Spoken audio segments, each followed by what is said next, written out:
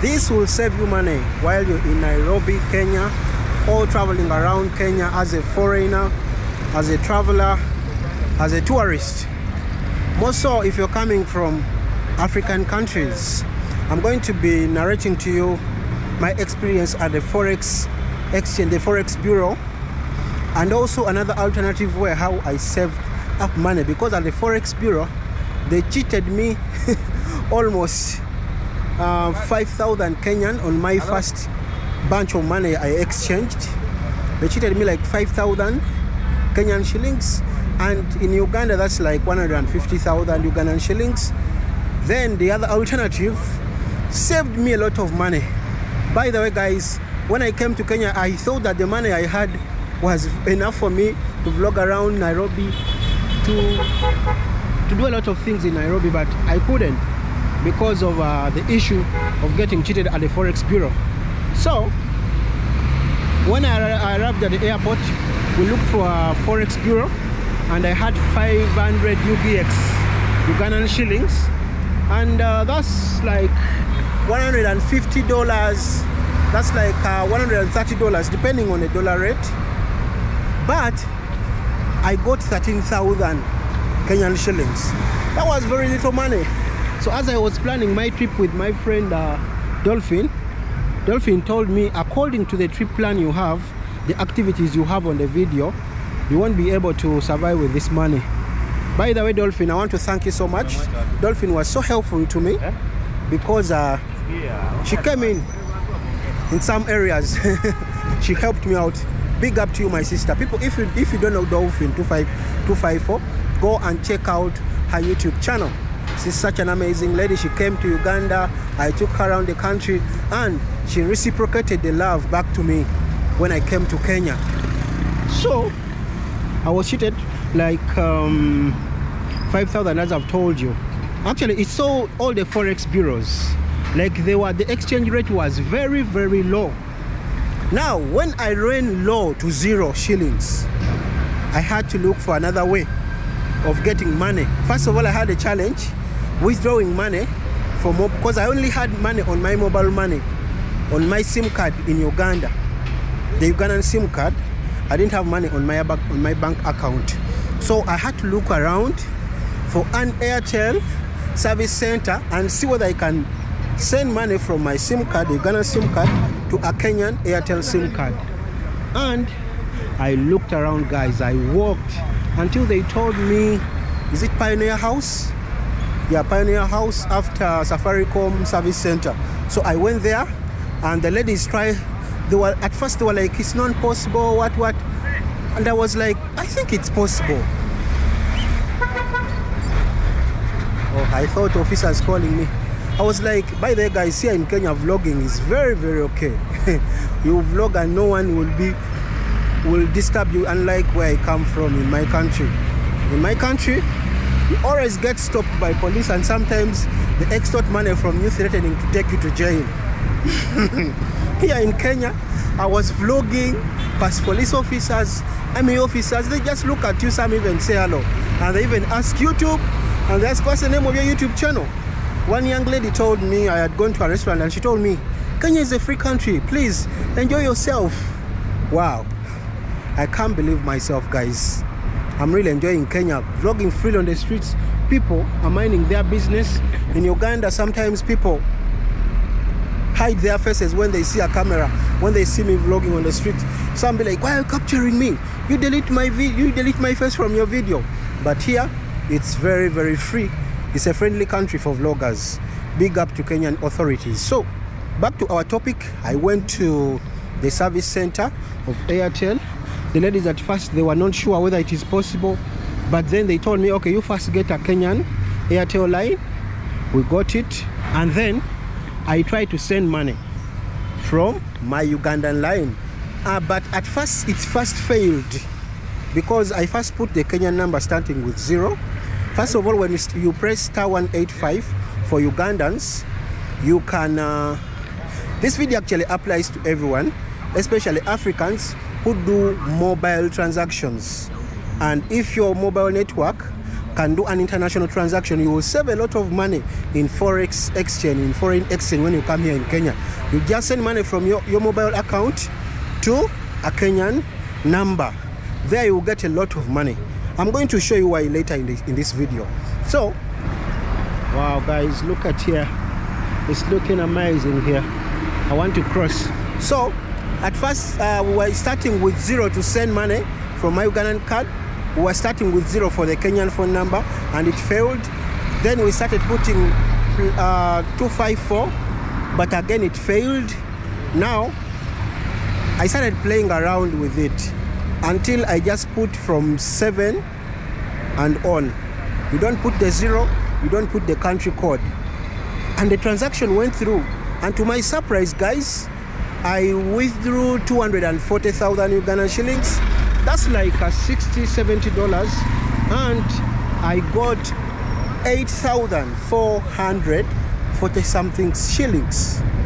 Now, remember at first I'd withdrew 500. Sorry, I exchanged 500 at a forex exchange, but I only got 13,000.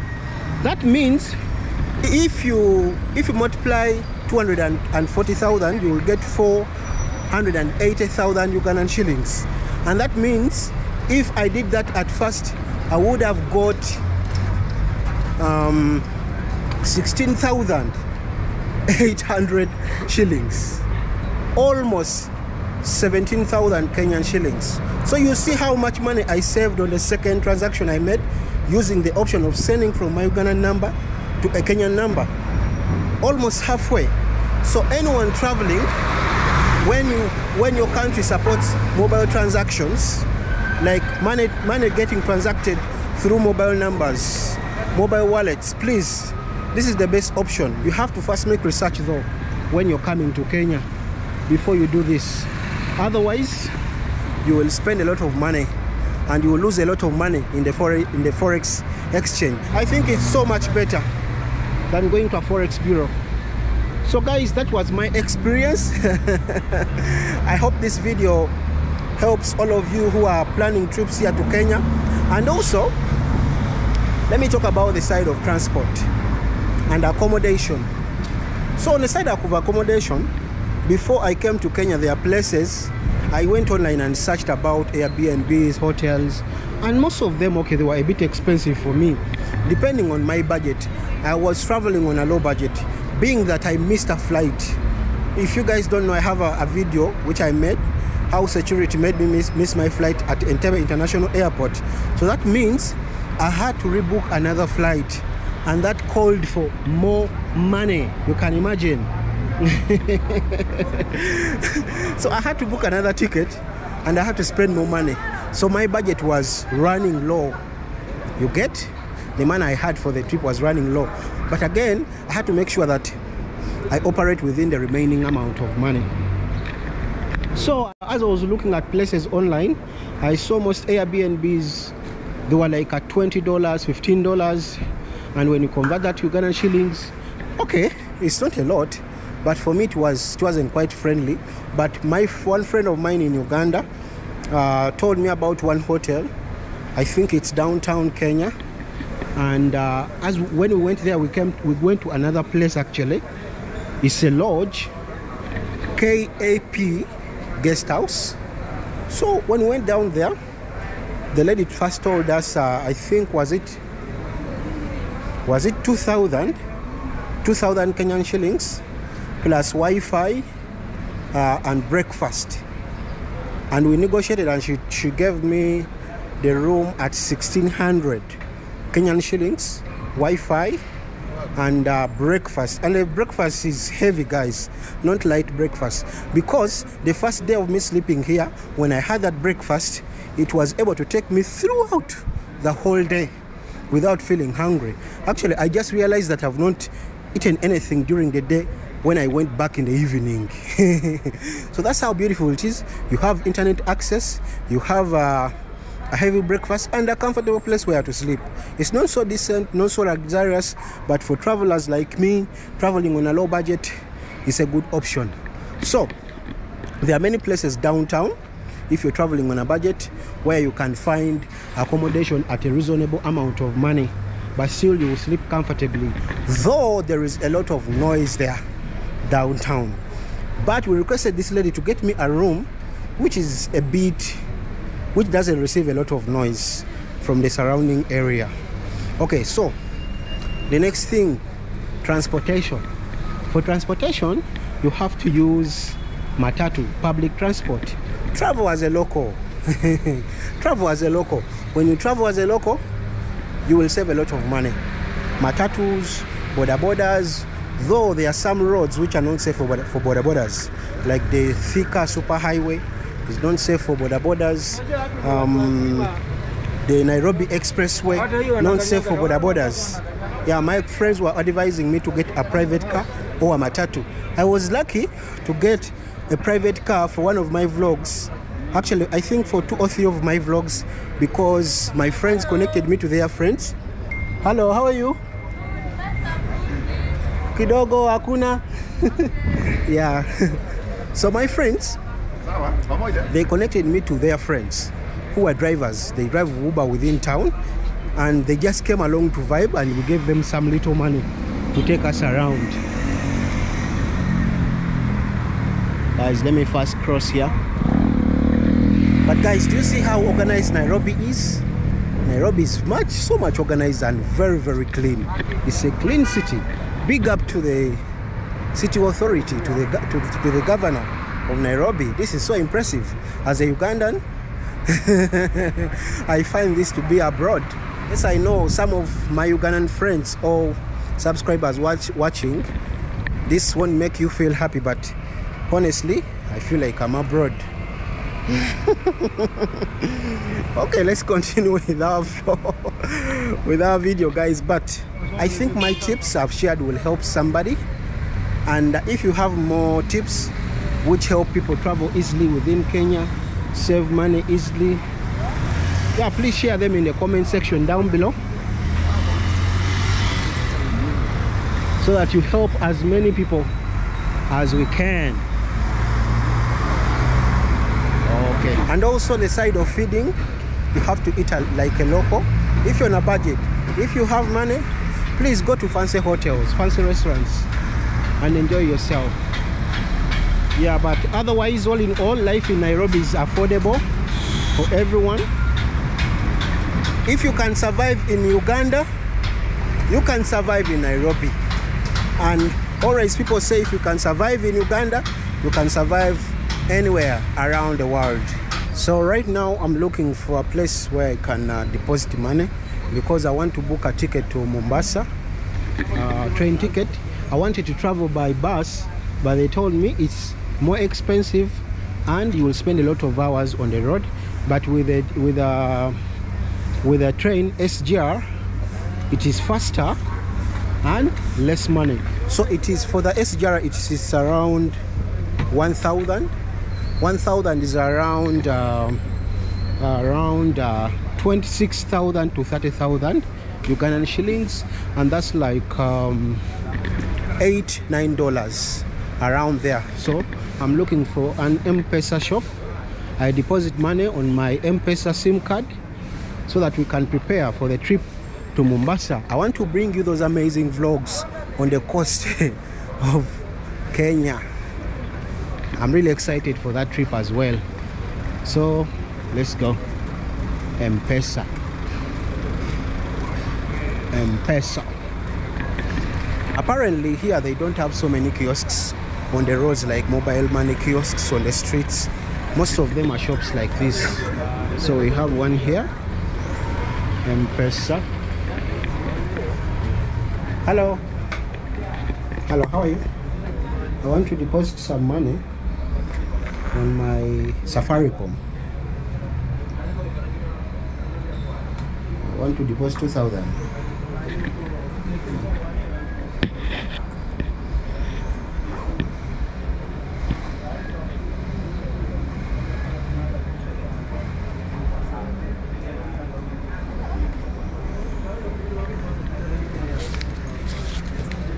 But I don't know my number.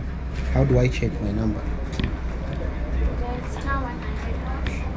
Okay, just a moment.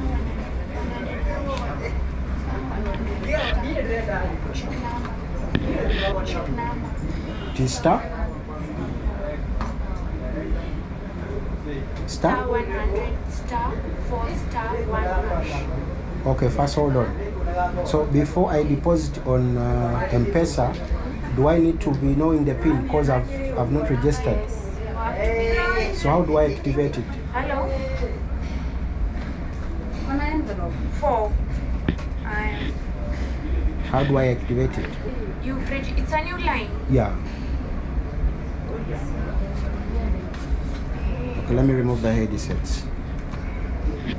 Alright, she's helping me here to activate my M-Pesa. Say hello to my people. Ugandans. They are watching you. Okay, even you say hello?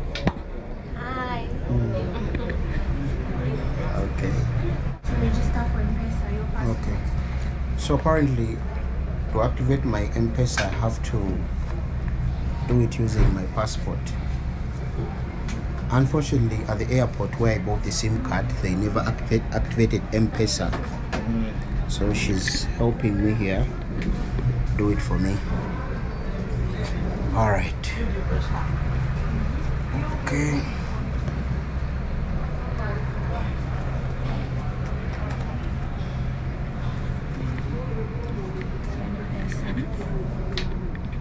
M-Pesa menu, enter 0 marande. Do it.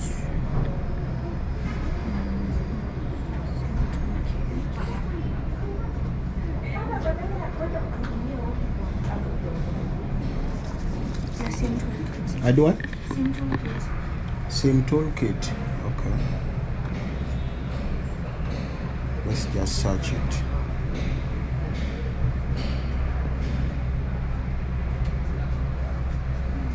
There we go. I don't show it to you. I don't show it to anyone, even you. Okay, my new PIN. 4 digits. 4 digits. Okay. And don't put your date of birth. No way. I don't do that.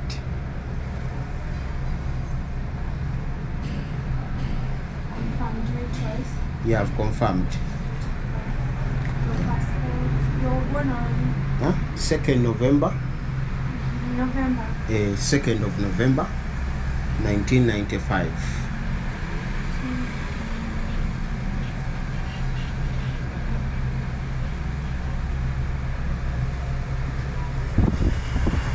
Guys, depositing money on M-Pesa as a foreigner is quite hard.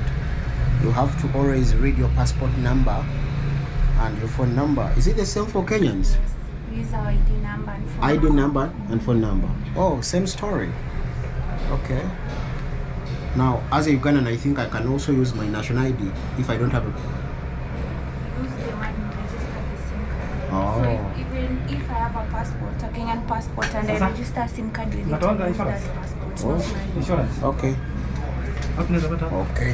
It's done. I've already since 2000. It's done? Okay, thank you.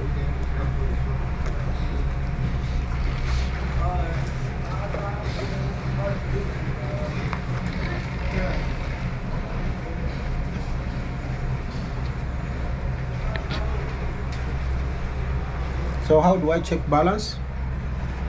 Can you go to the SIM toolkit? Still SIM toolkit. There's no way I can do with codes. The code, yeah.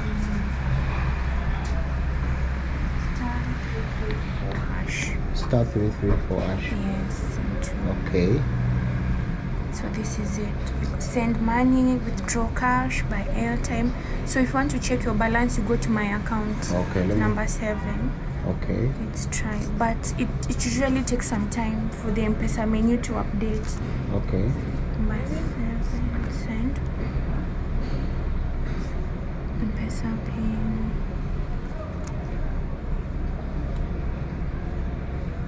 Check balance number 5. Okay. Then you input your pin. Okay. So let me check my balance.